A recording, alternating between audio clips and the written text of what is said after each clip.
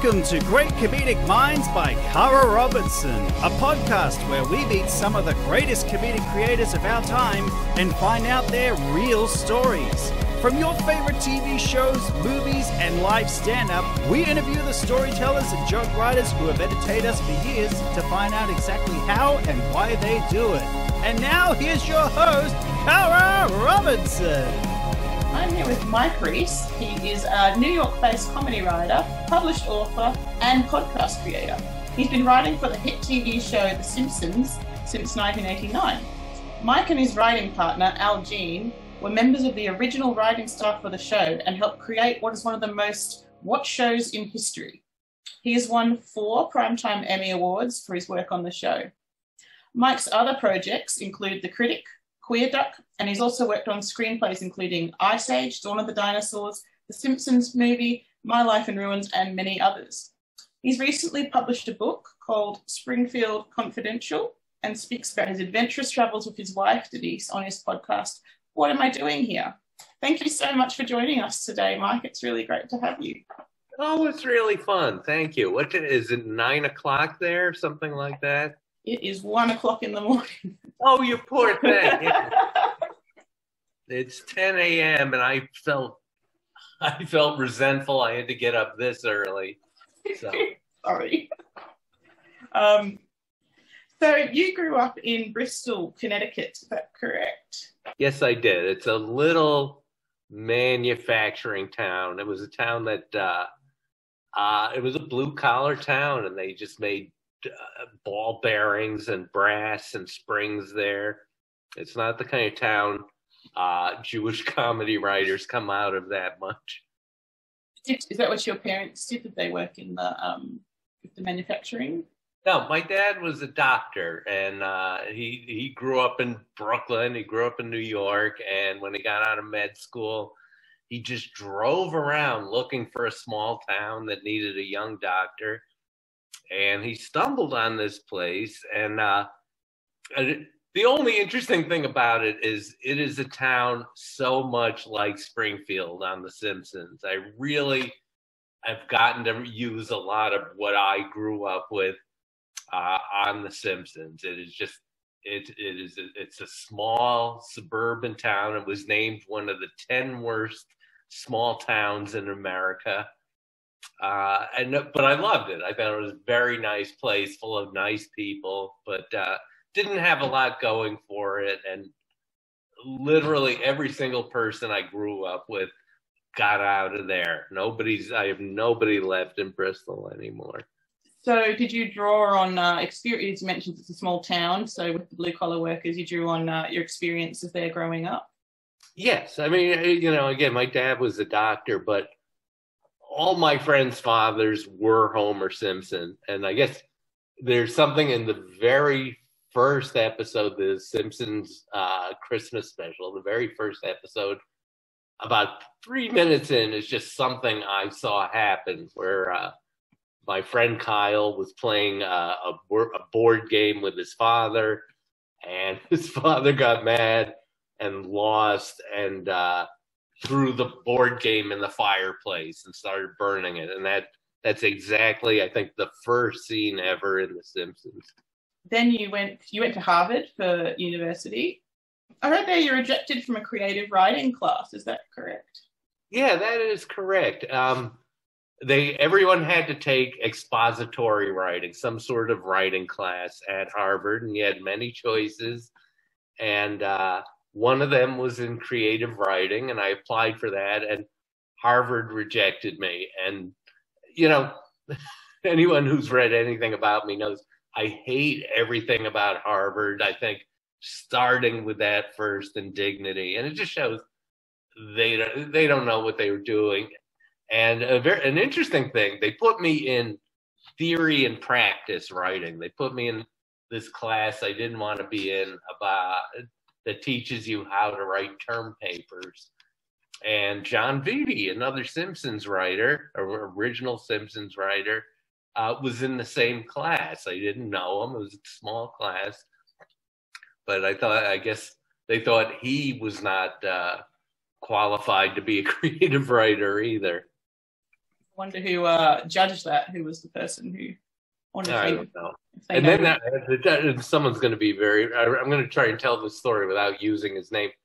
There is a brilliant guy who also wound up writing for The Simpsons and Futurama. Really one of the smartest guys I know and a terrific writer. And they tested him and put him in English as a second language.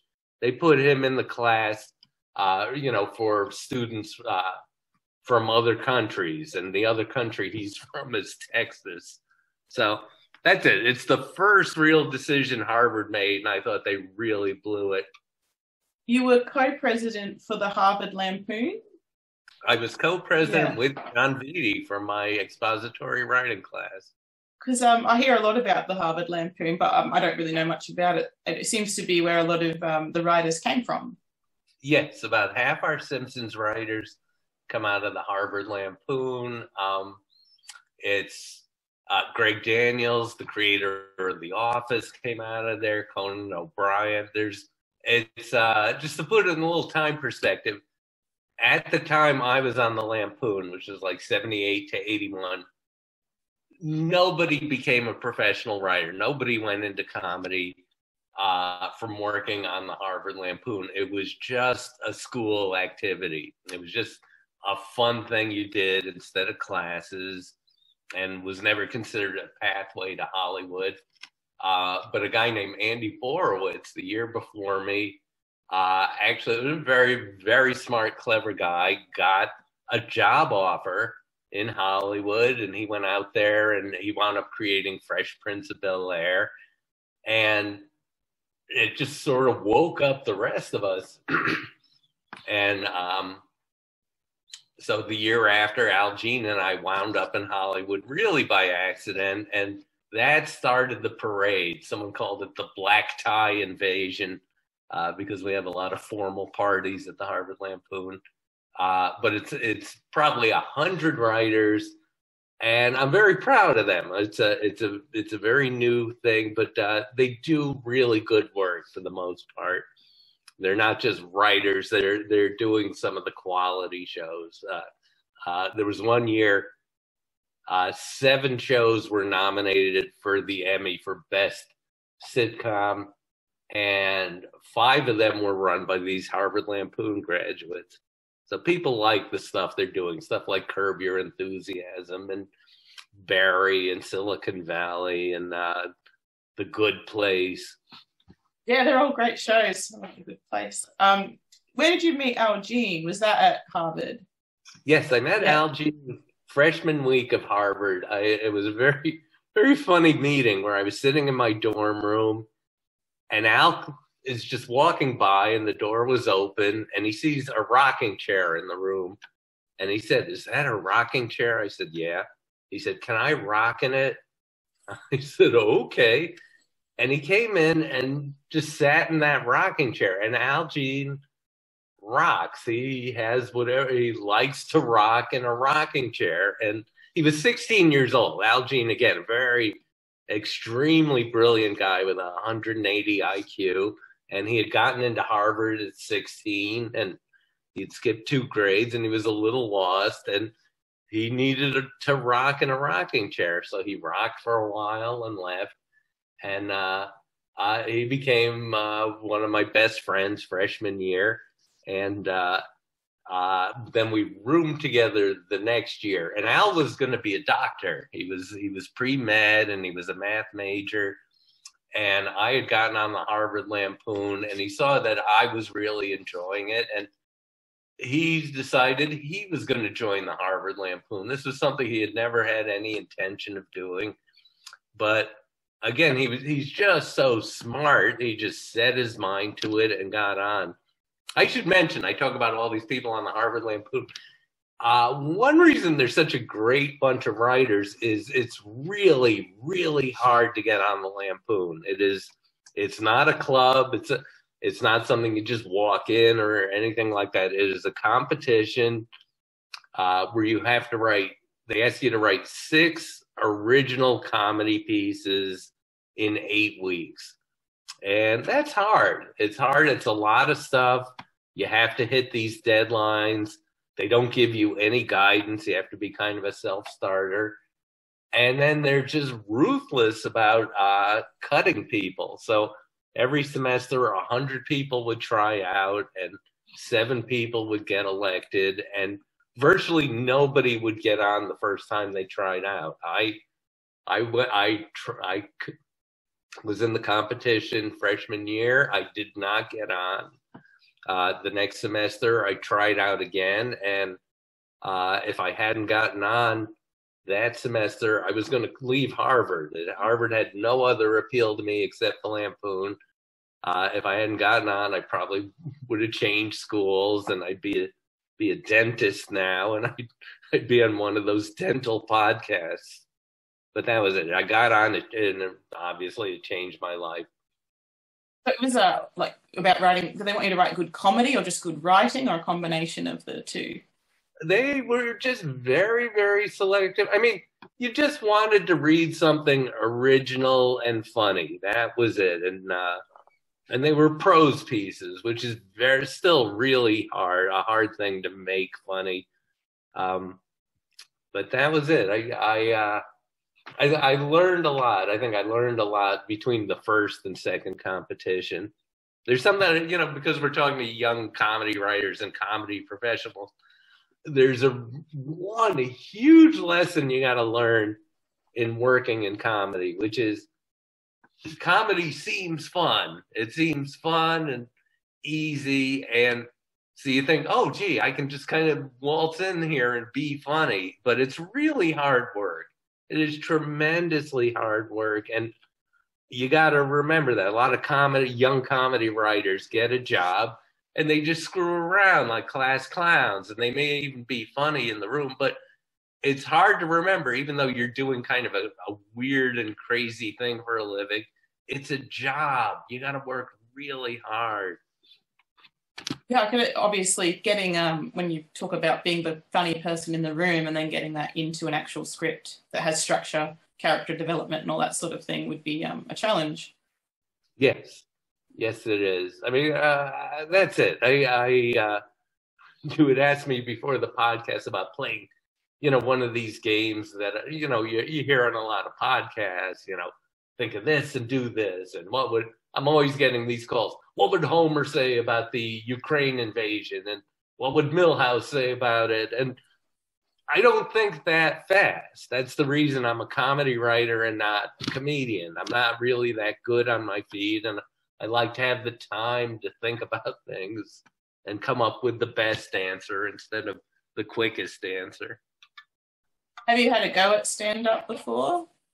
Yes. It was funny, and it all ties in. Freshman year of college, they were having a talent show, and they needed an MC. And Al Jean comes to me. He said, "We need an MC. I thought you should do it. You're funny." And I swear to God, no one had ever said that to me before. I go, "Oh, really? You think I'm funny?" I just didn't know. I never gave it a thought. So I wrote a stand-up routine, and again, I worked to the exclusion of all my classes. I worked really, really hard on this stand-up routine, and I became the MC of the talent show. I'd never been on stage before, and it went well. It went pretty well. I was very surprised, and I'm a very shy guy, but I had confidence in the material, and I knew how to tell it. So I got up there, and it was a brutal talent show. It went 3 hours, and I had to keep getting up there and fill time. And I had prepared a lot of interstitial material. So I came in prepared. And at the end of the show, the judge of the talent show said, "Hey, you're really funny." And so I married her. And that has been my wife of 33 years. And the poor thing has been hearing the same jokes all these years since. But that was a very important night to me. And I love telling this story, which is there was one other comedian in the talent show, and he bombed he bombed so badly that afterwards I told him, I said, gee, Paul, maybe comedy is not your thing.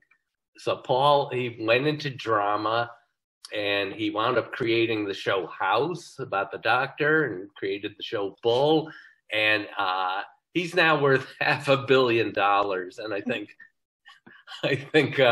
if he had done better that first night, he'd be here talking on some comedy podcast. Well, 3 hours is a long time to MC for. Like, it was just endless. I mean, it was, somebody would get up and say, I'm going to play a guitar, to play the guitar. And then they do 3 songs. There'd been no rehearsal and no vetting. And people just went and went and went. So it may still be going on for all I know. You said Al Jean was studying to be a doctor. Did he quit that to do comedy writing, or did he finish that? I don't remember. What I know is he got on the Harvard Lampoon and loved it, and immediately all his grades went south. He had been an A student, and then he was not an A student. He really went for it in a big way. So I don't recall. I think he probably met all his requirements and then didn't apply anywhere, didn't apply to med school. Just wondering if... Just to go ahead in the story. So Al and I are writing for the Harvard Lampoon, and one day we get a call from National Lampoon, and that'll probably mean nothing to anybody, but back in the 70s, especially 70s and early 80s, National Lampoon was the one outlet for adult humor in America. It was a satirical magazine, and it was hugely influential, and it was genius when it was great. And I get this call from National Lampoon, and they said, we've been reading your stuff in the Harvard Lampoon, and we really like it. And I said, you read the Harvard Lampoon? And they said, we've been reading it for years, but we never saw anything we liked before. So they hired Al and me to do a little freelance work while we were in college. And this shows you that the Harvard Lampoon was not this kind of pre-professional organization it's become, which was Al and I are writing freelance articles for like 3 cents a word. And we didn't tell anyone what we were doing. We were so ashamed that we were actually writing comedy professionally, because that's just not what you do on the Harvard Lampoon. So we did this on the sly, and then they gave us a job right out of college. So Al didn't have to go to med school. And Al and I just left school, and we went to National Lampoon, moved to New York, and started writing professionally. So I wish I had a story of struggle for your listeners, but it was really, really easy. So your first job here is that with The Tonight Show? Or was that? No. Okay. Okay. I hope this story is interesting. This is just my life. I can't make it any better. There are 2 guys who were ahead of us at the Harvard Lampoon, 2 guys named Max Pross and Tom Gamble. And they are beloved comedy writers. So they left the Lampoon and got a job at Saturday Night Live. And these guys, everybody wanted them because they're super funny and great guys. And they kept getting job offers and turning them down. So the first job offer they got was to write a movie for Meatloaf. Meatloaf, the singer who just passed away. Meatloaf wanted to make a movie called Fat Men from Outer Space. And they turned the job down and gave it to Al, offered it to Al and me. And so Al and I, this was our first kind of show business job. We wrote a movie treatment for Meatloaf called Fat Men from Outer Space, and we turned it into Mr. Loaf, because that's what they called him at the office. Mr. Loaf is not in today. And we turned in this, our movie treatment, and they said, come back next week and you'll get your check. And we came back next week, and the offices were deserted. They were boarded up. boarded up. Meatloaf had skipped town to avoid paying us the $3,000 for the movie treatment. So, but that was our first show business job. And then a few months later, Max and Tom, these guys, got a job offer to work on them, to be punch-up guys, writing jokes on the set of a movie called Airplane 2. Airplane, one of the greatest comedies ever. Airplane 2, not so much. And so they got this job offer and turned it down and recommended us. And Al and I mean, if there's a secret to my career, it's we never turned down anything. Al and I literally accepted any job that came our way. So Airplane 2, we had done some work on the side for them. And then they called one day and said, we need you on the set. Will you come out here tomorrow? And Al and I went into National Lampoon and we quit our jobs that morning. We ran out on our lease. It's a complete dick move. I mean, it was a terrible thing, but we saw this golden opportunity and we jumped at it. So within 24 hours, we had quit our jobs, run out of our homes, flown out to LA from New York, and we're on the set of Airplane 2. And they kept us in this hot wooden box, like a sweat box on the set. And we were there writing jokes as they shot the movie. Oh, right. So right at the time to add to the script as they were going. Yeah, it was fun. You know, it was good. They wanted to make it better. It was a strange job, and it's a strange movie in that you don't, you know, that was a movie of jokes. It wasn't a movie of characters. And you don't usually do a sequel to that kind of movie. And at least in the old days, there are a lot of classic comedies you didn't do another one of. You know, the comedy, it was an original thing and it stood on its own. And that's why there was never an Animal House 2. Animal House, biggest comedy in history. They never made a sequel to that. So it was a strange thing. It was sort of run by the studio. They didn't know what worked in Airplane to copy an Airplane 2. So a very strange thing they did is they brought back all the same extras. All the seats on the airplane are the same people from the first movie, just because they didn't know what worked. So that was it. And that movie came out, and it was a real dud. And suddenly we were lost and bereft. Al and I are in Hollywood. We had no real good credit. I should just move on to say Airplane 2 has risen in people's esteem, and it's one of Quentin Tarantino's favorite movies. And I heard him on an interview where he's going, yes, I worked in the theater and I really loved Airplane 2. And the host kept saying, I think you mean Airplane. And he goes, no, I like Airplane 2.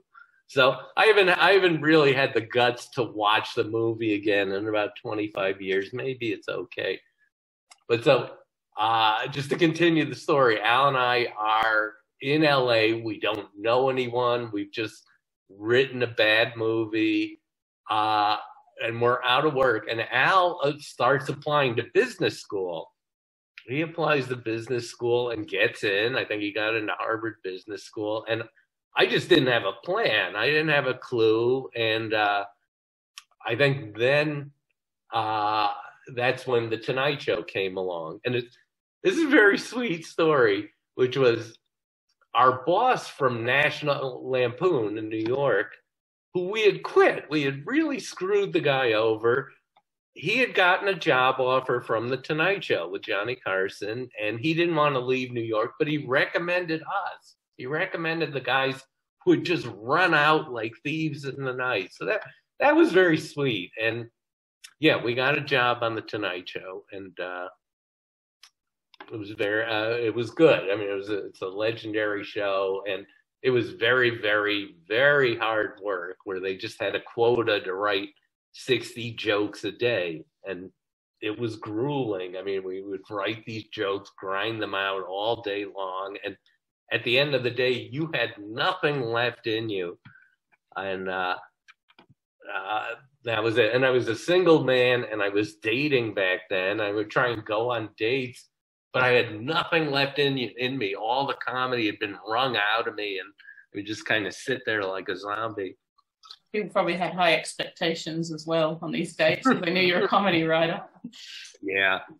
So the consistency I'm picking up on is that each time you get a job, it's because somebody's recommended you. Yes, it is. Yeah. I mean, it helps to just be kind of nice people, but it's not even. Yeah, I guess it is. It's somebody said they're okay, and that's it. Al and I mean, we're both small town kids, and I think we're eager to please and work very hard, and I hope don't have big egos. So people like having us around, and we always take the job seriously. I have to tell you this story from the Tonight Show, which was, we got hired at the Tonight Show with Johnny Carson, if the name means anything in Australia. I don't think it does. But we got hired for 13 weeks, and we start on the job, and the first thing they say to us on the job is, welcome to the show. You'll be fired in 13 weeks. And it turns out the position we were in, they just kept firing the people who had it every 13 weeks. Johnny Carson, beloved American entertainer, is a very unhappy man, and he loved to fire people. So Al and I worked hard, and again, we were kind of nice to have around. So we hung in there for a year and a half. Nobody thought we'd make it past the 13, but we kept getting rehired. And then one day, arbitrarily, the producer calls us into his office, and he said, Mr. Carson is not happy, and you will be fired at the termination of your contract in 6 weeks. So we said, okay, and we went back to work and just kept writing every day. And the head writer one day calls us in. He says, guys, I want to tell you, Johnny's not happy, and I think your jobs may be on the line. And we said, they're not on the line. We got fired 3 weeks ago, and we're just running out your contract. And he said, you got fired, and you keep coming into work. And we said, well, we got 6 weeks left on the contract. And he couldn't believe that. I guess nobody had ever done that before. So we got fired from the Tonight Show. And then 2 weeks later, they called us back, said, you want to come back? Carson wants you back. And it's like, well, gee, I guess I became a much better writer in those 2 weeks. But again, it's just the lesson of just keep working, do your job, be a good employee. They're paying you. It's supposed to be pleasant to be around. And I don't want to oversize, but I have this sense of people listening at home. They go, I don't think he's that pleasant. So. We'll move on to The Simpsons. So there is a few shows between there, but so that was, you hired in 1989? Yes, because Max and Tom turned down the job. Okay. That was the third and best job they ever turned down. And they turned down The Simpsons to work on a show on Showtime called The Boys, which just came and went very quickly. Nobody really remembers that. And we did The Simpsons. I'm sure they were kicking themselves. They went on, we went on to work with, they recommended us again, I guess. Before that, we had worked for Gary Shandling. We'd worked together on the Gary Shandling. It's not the Larry Sanders Show, but his sitcom before that. It's Gary Shandling Show. And then that was it. They turned down The Simpsons. We took it. They went on to work for Seinfeld for many years, and now they're at The Simpsons. So finally, it all came together, and we wound up working together, and they got the job they had turned down really like 20 years before.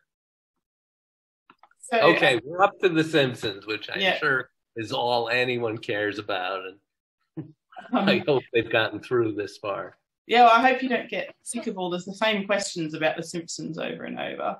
No, I don't. I'd love to talk about it because I'm a very bad conversationalist, but it's like I know the answers to these things. Obviously, you started that show.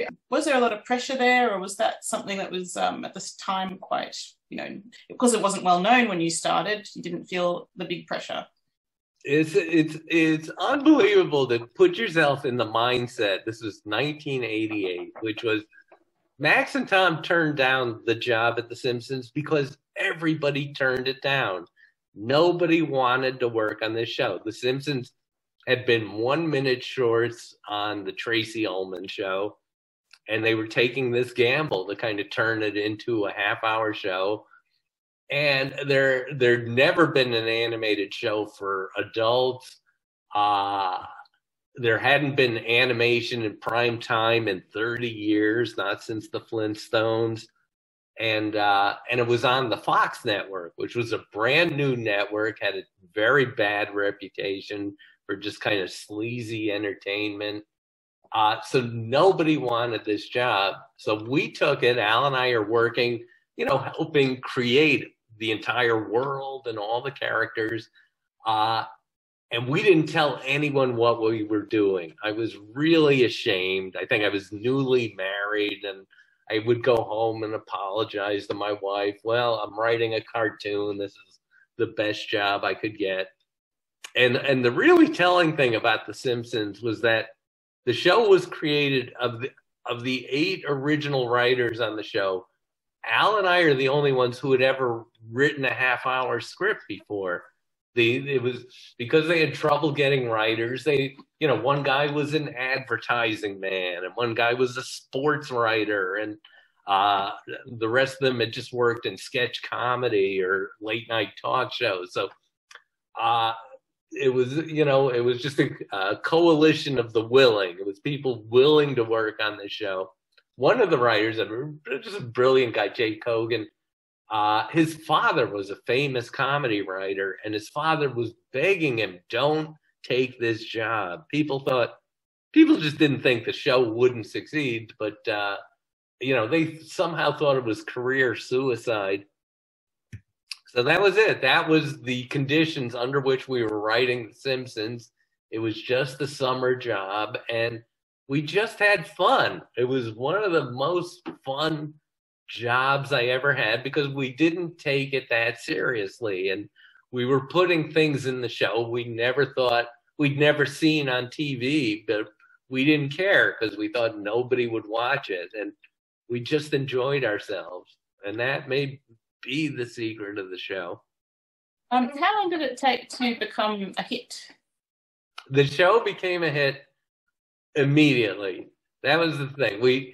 I tell the story a lot, which was we'd worked that first season. You make animation and you kind of have to make the entire first season before you show any of it. It's not like a regular sitcom where you make them and they're on TV 3 weeks later. So we'd spend a summer, 3 or 4 months making the first 13 episodes. And in fact, I'll go a little longer with this, which was you make the episodes, you record them, it goes into rough animation, then it gets back to final animation. And then the first episode came back fully animated from South Korea, where the show is animated. And we had a big gathering of the writers and producers and the Fox executives who had just gambled, $13 million on this project without seeing a minute of footage. And they watched the first episode of The Simpsons, and it's horrible. It looks bad. It doesn't get a laugh. The show is a disaster. And the episode ends, and the lights come up in the screening room, and nobody knows what to say. And one of the writers, Wally Wolodarski, goes, "Show it again." So that episode was so messed up that we couldn't premiere. We were supposed to premiere in September with that episode, and we couldn't show it. And so we just said we need more time to fix these episodes. And we wound up premiering with a Christmas episode. It was supposed to be episode 9, but it became our first episode, Simpsons Roasting on an Open Fire. And we had a premiere party for the show in a bowling alley. Fox had so little faith in the show that our premiere party was in a bowling alley. I mean, it was like a kid's birthday party. They'd sprung about $40 for the whole thing. And we're sitting there bowling and drinking beer. And then at 8 o'clock, The Simpsons is premiering, and they show it on those screens where they usually project your bowling score. And we sit there and we're watching the show, and I could see it went across the room. We're going, oh my God, this is good. And we were all surprised how good that first episode was. And then the head of publicity comes in with reviews from all over the country, which had been faxed to us. That's how old The Simpsons is. There's no internet or cell phones. We just got a bunch of reviews faxed to us. And they were saying, oh, this is a brilliant show. You know, this is a game changer in TV. So the critics picked up on it. And then the next morning we go into work and find out we had debuted to the highest ratings in the history of the Fox network. So that was it. The show was an instantaneous hit. A couple of weeks later, I think it was the number 3 show in the ratings. And then we were on the cover of Newsweek. It was instantaneous how popular the show was. And literally nobody involved saw it coming. Why do you think it was so popular so fast?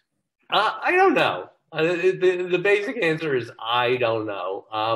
I think it just hit things just right. Like a parallel note was that was the year in movies that The Little Mermaid came out. And in Disney movies for decades, for 20 or 30 years, were just kiddie entertainment. And, you know, they were just considered kind of junk programming. And the studio had been in decline. And then suddenly they put out The Little Mermaid, and grown-ups were going to see cartoons. And that movie was a blockbuster hit, obviously, and started this whole renaissance, you know, in Disney animated films like Beauty and the Beast, I think came out the next year. So there was something just in the air. We hit it right, where people were suddenly willing to watch animation, and it moved fast too. TV was very, very slow and kind of ossified at the time. I always tell the story, which is true, which was the most outrageous show on TV at the time The Simpsons came on was The Golden Girls. Just these 4 old ladies shuffling around an apartment. And then suddenly The Simpsons come on, and it's bright and colorful, and it moved really fast, and it would be a mix of smart jokes and stupid jokes, and there was something in there for everybody. And it caught people off guard. I think the other great thing about the show was, you know, we had the means to make it funny and brash and original, but we had James L. Brooks in there who just knew how to make it touching. I mean, that was really his big contribution to the show, was to give it heart. And, you know, The Simpsons could be frantic and Homer could be a jerk and terrible. And then he said, just give us 5 seconds of Homer feeling really remorseful, or the family being really mad at him. And that worked. That worked so very well. And that is really just the key to the success of the show.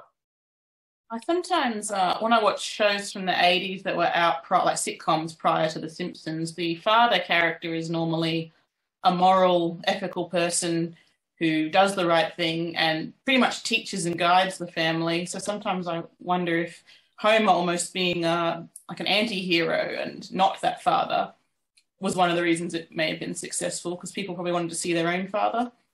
Yes, I think that's so. And I mean, you know, when I was working on The Simpsons, Fox had one other hit before we came along. It's funny, I always like to say, The Simpsons was spun off from the Tracy Ullman Show, which was the lowest rated show on television. It was number 100 out of 100 TV shows on the air.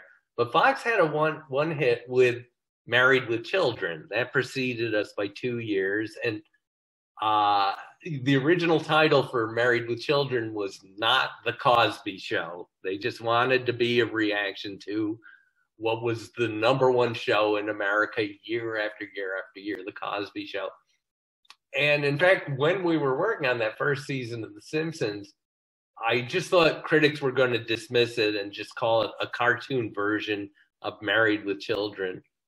But they were the first ones to try it, just to go, let's let's flip the script here and let's turn the sentiments and make this kind of horrible family that's still a family. And I remember watching that show when it debuted and just being floored. I loved it. It was so funny, and it was just what I thought TV needed. So we weren't really blazing new trails with The Simpsons, but nobody's ever seemed to have picked up on that. We owe that show a great, great debt. Actually thinking of it as I asked the question, but there are obviously the differences with the animation and the animation certainly gave us big opportunities. The other thing about TV is it had gotten really, really lazy, and as I say, ossified, because in the early days of TV, right up to the 60s, TV used to be like little movies. If shows like Bewitched or I Dream of Jeannie, there were special effects. It was shot on film. It would go from scene to scene to scene, and there'd be complicated stories. And then especially All in the Family came along. All in the Family, biggest hit in America for about 5 or 6 years. I think it's the greatest show in TV history. But it was just people sitting in a living room talking. And everybody copied that. Every single TV show, right up through Cosby, was just people sitting in a living room talking. Nothing happened. And that's what TV became. And so then The Simpsons come along, and hey, they're going on adventures. And hey, here's a movie parody in the middle and a musical number. And I think it really kind of told... It not only gave people more, but it reminded TV writers, hey, try harder, do more, go places. And TV became much faster paced and more interesting after that. Well, I imagine with it being animation too, you can stretch that universe, the Simpsons universe, out a lot more. Yes, I mean, it was a real gift of the form that we could do more. And it was also incumbent upon you to make use of it. You couldn't do a lazy show when you had this opportunity to go anywhere and, move as fast as you can. It's an interesting story in that the second script Al and I were hired to write on The Simpsons, it was James L. Brooks came to us and said, all right, here's the plot. Lisa is sad. That's what he gave. And Lisa is sad, and she's moping around all the time. And we just said, oh, we're dead. Al thought they're going to fire us off of this, because how do you do an animated show about a person sad? And that became Moaning Lisa. It's the episode that introduced Bleeding Gums Murphy. And it is, to date, it's really not, it's funny because I think today is the 33rd anniversary of that show airing. And it's not an animation tour de force. You could very easily have shot that whole episode on film and a TV budget. But it was very powerful. It was very moving, thanks to James L. Brooks's input. And that was a watershed moment for The Simpsons too. That was, it was probably episode 3 or 4 where it was just powerfully moving. And it was about Lisa. It wasn't about Bart. It wasn't about Homer. And people really loved it. I saw that one as a child, roughly probably a tiny bit younger than Lisa, and related to it as a child. And then I've seen it as a mother, and then felt very sorry. I wanted to help Lisa. Like, you sort of grow with the show as well. Oh, that's good. I hope is it good? I haven't literally seen it since it aired. Yeah, definitely. That's one of the things, and the jokes as well. I don't know, as you probably know, you see them as a child, and then you see them as a teenager, a young adult, and you get different jokes each time. And sometimes I wonder what jokes I'm still yet to get. Yeah, there may be a few not in there. We were really impressed when the show came on the air. Again, there wasn't even the internet. There were chat rooms online, just these texts that would go back and forth. And we would see, it was our first vision of what the internet would become, in that there were geeks watching The Simpsons, and they caught every reference. There was nothing so obscure we did that they didn't catch it. And it made us really feel appreciated. It made us feel like, gee, all this hard work we're putting in is being appreciated. The other thing, just one last point, The Simpsons came on the air at the same time home recording came around. Everybody in America had a VCR and could tape a show and watch it again. And so we said, oh, gee, let's put jokes in the show you won't catch the first time. Let's give people a reason to tape it and watch it again and watch it in slow motion. And, you know, there would never have been a point to doing that before people could tape a show. So that was another reason we decided to put more jokes in the background. Got some fan-based questions. Is that all right if I ask you some of those? Absolutely. So Anthony Long wants to know, and I've got to ask his question because he's agreed to be in my comedy show on the weekend. What was it like to work with a legend like Sam Simon? Sam Simon, he was great. He was just the most. He is, I've worked with a lot of great people for 40 years. I'm so old.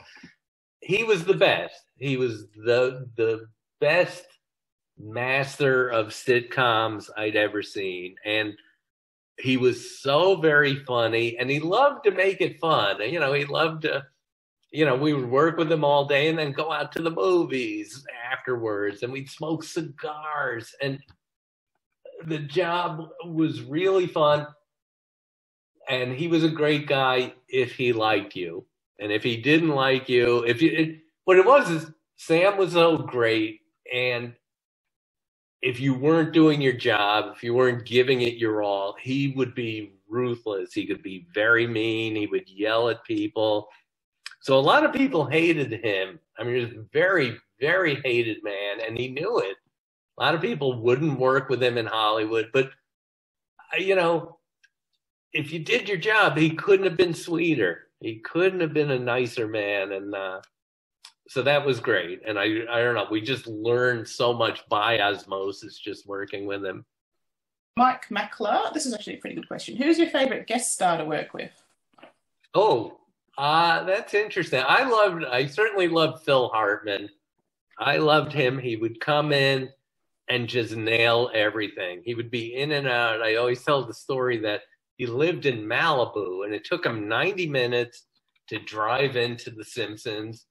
And he would come in and record all his lines, bang, bang, bang, bang, bang. They were all perfect. And he was done in 5 minutes. And then he had to get back in his car and drive 90 minutes back. So he was great. I mentioned we've had 800 guest stars on the show, and there's only 4 people nobody liked. And that was it. The guest stars are all great. They're all, they're excited to be there. It's a fun job. They like to see the cast and see these human beings that do the voices of all these cartoon characters. So they're happy to be there, and it's an easy gig. So I like them. John Lovitz was a guest I loved having on. He made me laugh so much that we wound up creating a whole show for him. It's the Critic. This is the Critic. Yeah. But, one secret of The Simpsons that took me 30 years to realize is one reason the show succeeds and goes on is it's a nice place to work. The writers are all nice. The actors are all nice. The animators are really good and easy to work with and like to collaborate and never complain. It's just a happy, happy ship. And when I realized that, and then I would go back and read books about other, long-running TV shows. And a show like MASH was a job people loved to go in and work there in the morning. And the cast are all still friends. And somehow that comes through. I mean, there are idiots, and by idiots, I mean TV scholars, who seem to think good comedy and good writing comes out of friction and creative chaos. And it's like, no, nothing good comes out of friction. It's, good work comes from a happy work environment where people get along and respect each other and are willing to work together. And that's The Simpsons. Andy Sorensen said, are there any memorable stories from fans about how The Simpsons has affected them in a personal way? So anything that sticks out in your mind? No. The fans are all nice. They just appreciate the show. An interesting show. When I work on other sitcoms, people would always come up with ideas. They'd always go, oh, you should do this with Alf, or Sledgehammer should do this. And certainly the poor people at Seinfeld were just besieged with everyone going, oh, this happened to me, you should do it. It would never happen with The Simpsons. And I think it was sort of a way of respect that people would say, wow, that's good. I'm not going to try and do that. I'll just stay home and watch it. Chris Kasha, what is your favorite character to write for? I like Homer. Homer, it's such an obvious answer, but Homer is a comedy writer's dream because he has everything wrong with him. He's fat, he's bald, he's lazy, he's angry, he's a drunk. And in season 4, we wrote a joke where he goes to a pet shop and the pet shop owner goes, "Ooh, what is that smell?" And one of the writers goes, "Oh, I guess Homer smells now too." I've heard that he was sort of written almost like the personality of a dog, like a pet dog. Is that correct? That's it. It's John Swartzwelder, who has written 60 episodes of The Simpsons. He's written 3 full years. It never hit me before. 3 full seasons of The Simpsons, written by this one, eccentric writer, John Swartzwelder. Lovely, lovely guy. And he loved writing Homer. He would turn in these scripts, and we'd read them and go, "Well, gee, it's really funny, but there's no Lisa and Marge in the show." And you go, "What is the problem with that?" He just loved Homer, and he said his secret was to write Homer like a big dog. And you can suddenly see it. Yeah, Homer, he's just all enthusiasm and then all misery. His emotions are just at the extremes. He seems to have, like a dog, he seems to have no long-term memory. So I thought that was pretty apt. I like that. Rex travels. Where is the best place you've traveled to? Okay, yeah. So maybe we should have a segue here. I do a podcast called "What Am I Doing Here?" and it's about my travels. Anyone who's listened this far and wants to hear more of this voice, please listen to my podcast. I beg you. It's called "What Am I Doing Here?" It's only 15 minutes long. It's produced, it's written and rehearsed and acted. So it's not I just read there are 2.5 million podcasts out there. That's what we're dealing with. And this is something I work really hard on. So anyway, it's called "What Am I Doing Here?" And it comes from the fact that I have been to 136 countries. And I've when you look at me and go, well, this schmuck, he's been to 136 countries. And I've climbed Mount Kilimanjaro, and I've been to the North Pole and the South Pole. And I had a lot of funny stories about it. And it was just to tie it into The Simpsons. Every week, I would come into The Simpsons, and they'd go, "What did you do on your day off?" And I said, "Oh, we went to North Korea, or we went to Iraq," and that kind of thing. And one of the Simpsons writers says, "Man, you got to do a podcast. You don't waste these stories on me. Do a podcast. I know everyone in the podcast business. I'll get you a good slot." So I went out. I'm like you. I bought $2,000 worth of equipment, and I wrote these 3 episodes of the podcast and edited them. And then I sent them to my friend at The Simpsons and said, "Man, you got to do a podcast." I said, "Here's the podcast. How can you help me?" And he goes, "I don't know anybody in podcasts." So I was really mad, but I got the podcast on the air anyway. So that's it. It's 15 minutes of funny travel stories to locations you'd never think of going. Which gets to the question, what's my favorite place I've been? I went to Myanmar, which used to be Burma, and It's an absolutely beautiful country. It's beautiful and has this amazing culture and great food.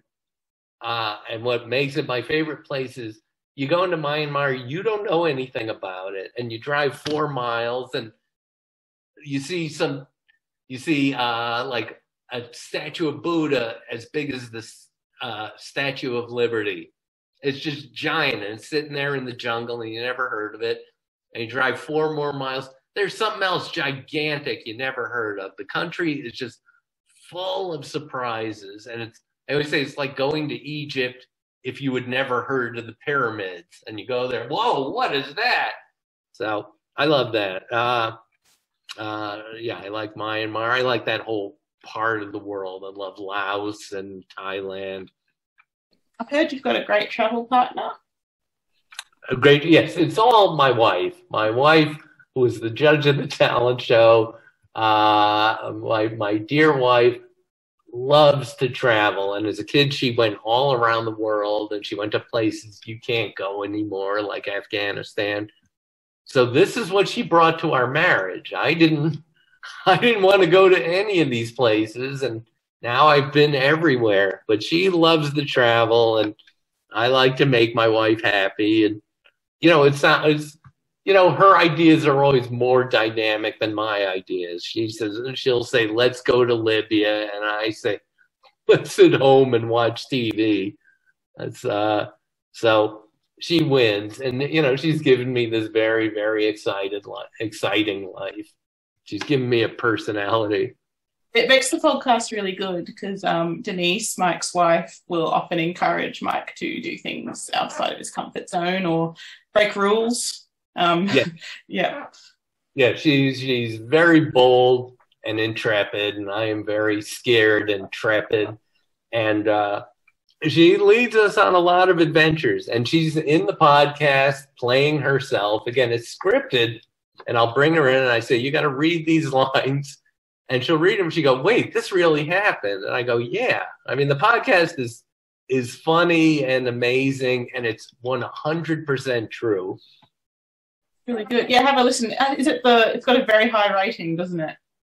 It's high. Yes. It's funny, but nobody knows it's out there. And I know there are millions of podcasts I'm competing with, but it's never gotten 1 inch of coverage in the media.